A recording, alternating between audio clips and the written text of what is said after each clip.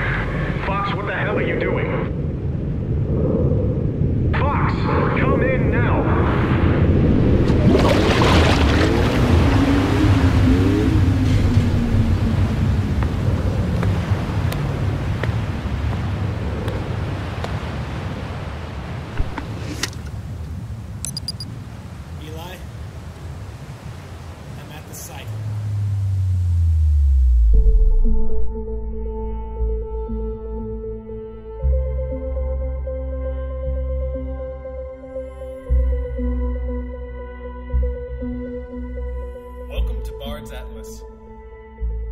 Tonight's a continuation of our special episode. Enjoy part 2 of The Tomb.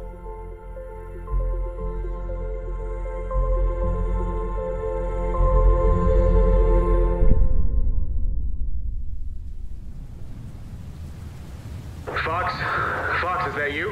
Here, Eli. Fox, you shouldn't have gone. I needed you up here. I think Dr. Barlow may be onto something. Don't dodge me, Fox. It was rash. Wasting time. Fine, we'll talk about this later. What's Barlow onto? I need you to pull up the map we had charted at the dig site. Look near the subterranean levels. Okay, pulling it up. What exactly am I looking for? Isolate the seismic feedback. I need to know what I'm dealing with. Jam says the magnetic interference was too thick. We can't really do anything except risk a sonic charge, but I'm not really comfortable with that. Go ahead and drop it. We couldn't risk it then, and we can't risk it now. It might cave you in. Yeah, but I need that map, Eli. Well, I need you and her to come back alive, and if you think I'm about to drop a sonic charge over your head when you're already... I'm serious. Does our current map give you any leads? Not that I can see. You need to trust me. Okay, I hear you, but to be perfectly honest, right now, I don't really know if I can trust you. This is just like Sheriff. It's like you have a death wish. What did we find on Sheriff? Something important. Once again, Fox, you are missing the point. Look, just find somewhere away from Rockfall. We're gonna try and blow the charge in midair. That might save your lives. Okay, now you're thinking. Count me down. 3, 2, 1, drop.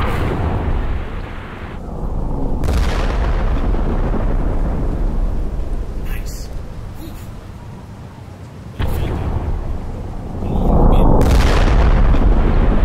Fox, come in. Are you okay?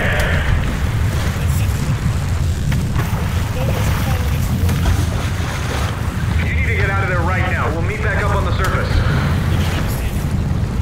There's a light. At the bottom of the dig site. There's a light. The waves are crashing hard. Do not swim into there. Damn it, Fox! This is bad.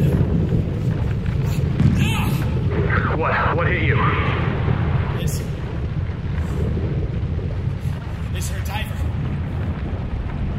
I might make it.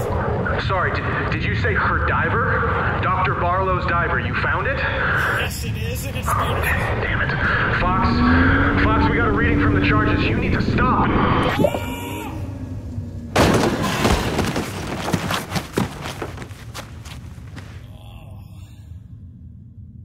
Why can I never stick the landing?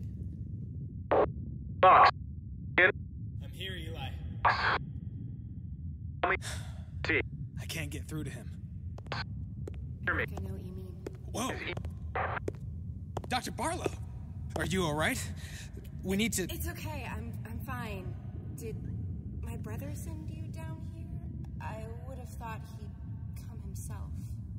He wanted to. I know. That's why I had to wait until the last possible day.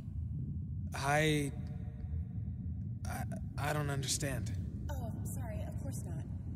Here, take a look at this stone carving we recovered from the dig site. It'll clear things up. You're shaking. Here, let me find us a way out. Please just take it. Hold it up to the light. Okay. What am I supposed to do? I'm so sorry you got mixed up in all this. Nobody was supposed to come here. I can't move. Paralysis will wear off. But I have to knock you out first. Barlow, don't do this. We can figure this out. I'm sorry. I already have. Don't!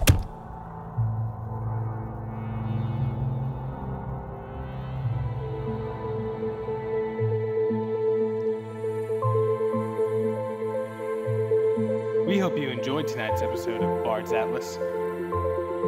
Fox was played by Preston Richard. Eli was played by A.B. Narayan. Dr. Barlow was played by Jesse DeMossis. Sound and editing by Marshall Young.